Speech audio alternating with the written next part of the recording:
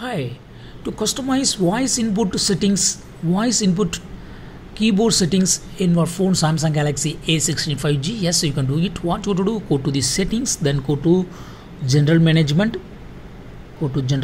and here go to Samsung keyboard settings, and here select voice input, and there are three types.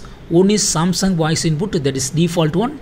The next one is Google voice typing. This is a different one from the Samsung voice input. Otherwise you can choose no voice input. Okay, if you click on the Samsung voice input, what you can see in the keyboard here, this is the Samsung keyboard voice input itself. If you click on it, what you speak, that will be just captured and that will be typing there. Okay, suppose if you select other option, Google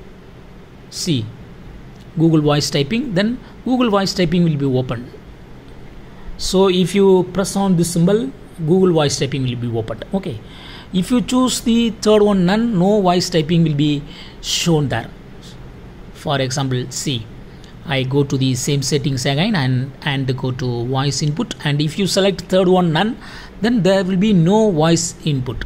Voice input is completely removed. So in this way you can easily customize voice input settings for your Samsung keyboard in Samsung Galaxy A16 5G smartphone.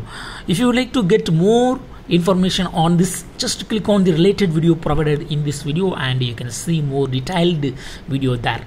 That's all friends, thanks for watching. Bye.